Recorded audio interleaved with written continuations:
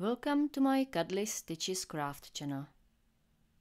In this tutorial I'm going to show you how to crochet a curlicue for your amigurumi toy, just like the vines that I made for my pumpkin here.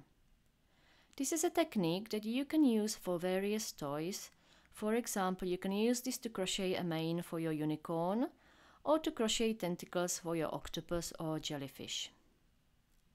If you would like to crochet the pumpkin featured in this video, then you can find the free pattern on my blog or in the description below this video.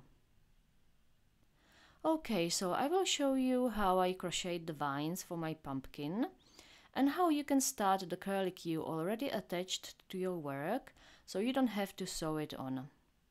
So I'll make a start at the base of the stem and I want the vines to fall down on the side of the pumpkin. But you can of course crochet the curlicue as a separate piece and then sew it on. So start by creating a slip knot on your hook.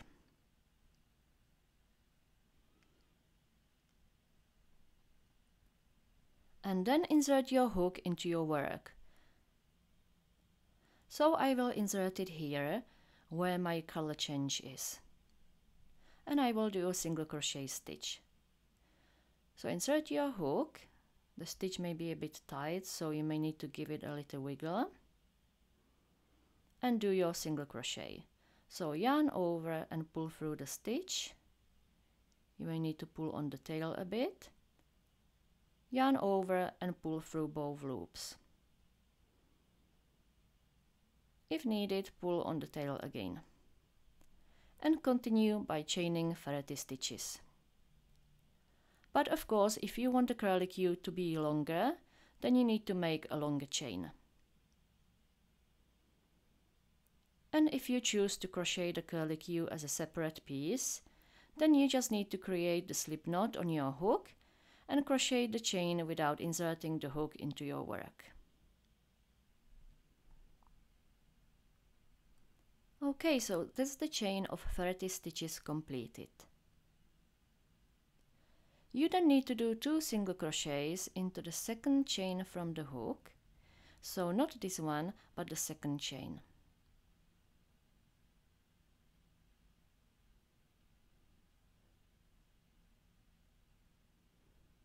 So that's 1, and the second single crochet into the same stitch. Then do 2 single crochets into the next stitch.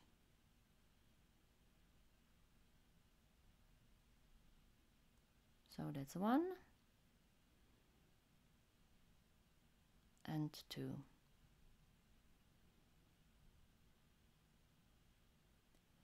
And from now on, you will be taking turns between 3 single crochets into one stitch and 2 single crochets into another. So I will show you a few more stitches and then I will fast forward. So that's 3 single crochets into this stitch. So that's 1, 2, 3, then 2 single crochets in the next one, 1,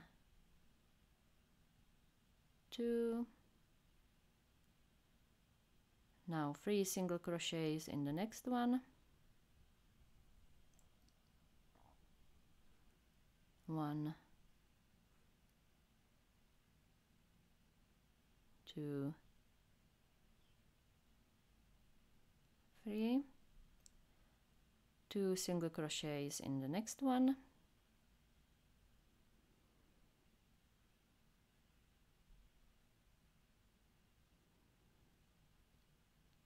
3 single crochets in the next one, 1,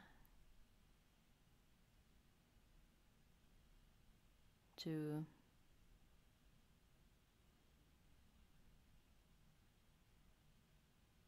3, 2 single crochets in the next one, 1, 2, 3 single crochets in the next one, 1, 2 and 3, 2 single crochets in the next one,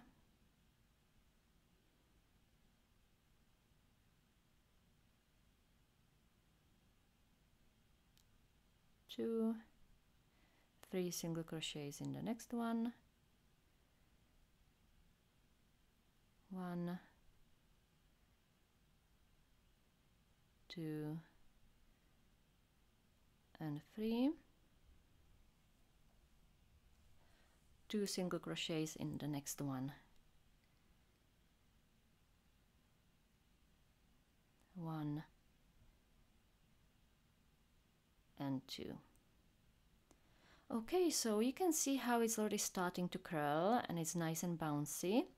Now as you continue to crochet down the chain, it will gradually get shorter as it curls up. I will now fast forward and will meet you when I am at the end of the chain, ready to weave the yarn ends in.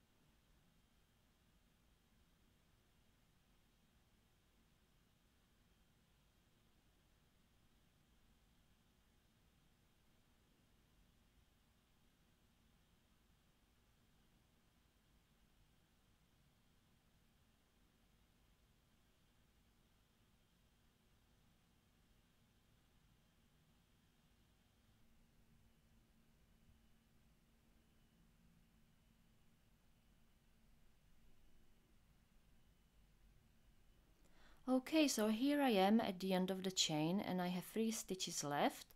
So I'm going to continue crocheting following the same pattern. So I have 2 stitches here in the last stitch that I have done. So now I have to do 3 single crochets into the next one. It's now going to get a bit fiddly as the stem is in the way, so you just need to be a bit patient.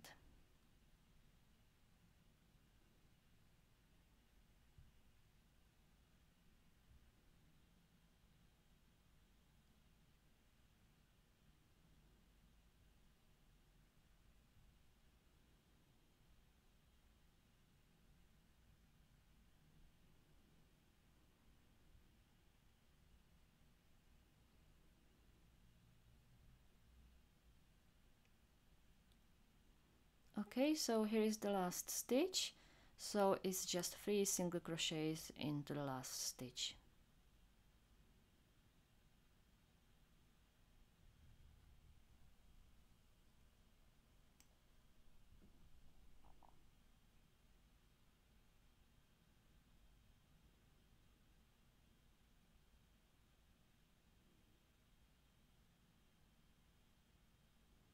Okay, so that's the curlicue finished, and all there is left to do is to weave the yarn tails in.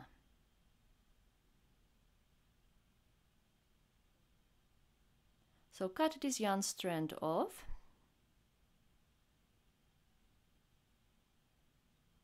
pull it out, and thread your yarn needle with it.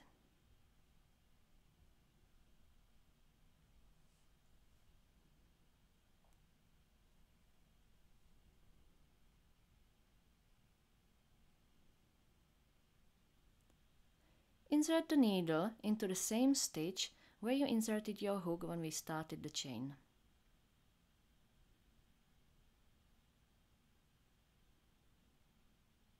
And come out through the back of the pumpkin.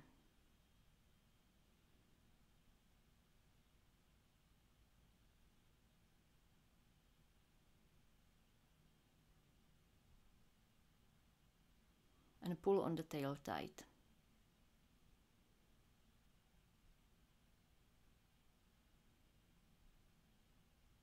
Now thread your needle with the other tail and insert it into the same stitch. And come out through the same stitch on the back of the pumpkin.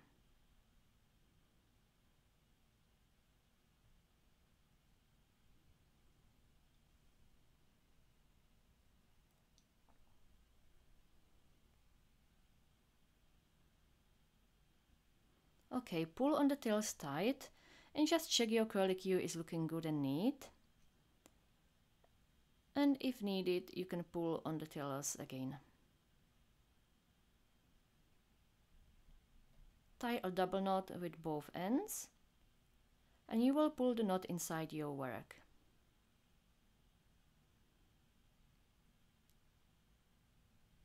So thread your needle with one of the tails. Insert your needle into the same stitch the tails are coming out from and come out with the needle.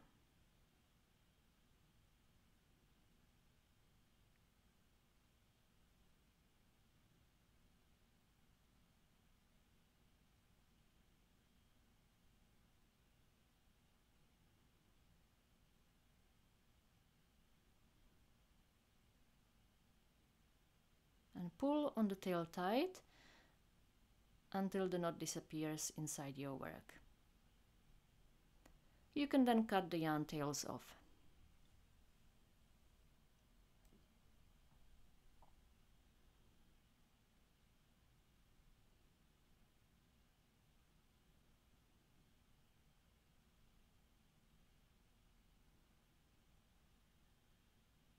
Let's just tidy up the stitches a bit.